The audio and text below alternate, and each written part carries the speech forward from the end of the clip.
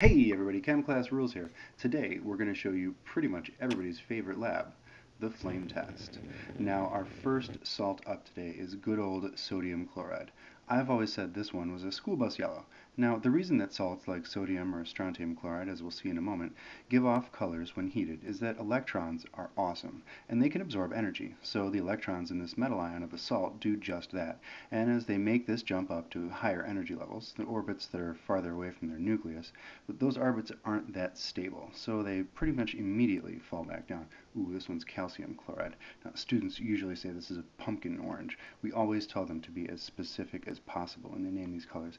Anyway, so the electrons in the metal ion, they're loosely held, so they can easily make these jumps, and when they fall back out of these unstable orbits, they emit that energy they absorbed as visible light at very specific wavelengths, which is why we see these characteristic colors.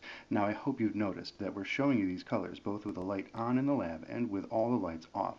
And that's for a very specific reason. Ooh, strontium chloride, I love that one. Before we get to that, if you've learned anything in this video, or if you thought it was interesting, go ahead and hit the like and subscribe button so you see more of this content. Now, you're going to see in just a moment a huge difference with the last two salts. So here's strontium with the lights off. That's amazingly different. Now, let me know in the comments what you'd call these colors. I call that one Scarlet Intrigue for science reasons. And of course, we've saved everyone's favorite for last, copper sulfate. Now, copper sulfate should give a characteristic emerald or jade green in the flame, but as you can see here, the lighting in the room has a tendency to make it appear yellow. But with the lights off, we really get the classic Emerald City green you'd expect from copper ions. Alright everyone, the universe is full of wonder, and you should be too.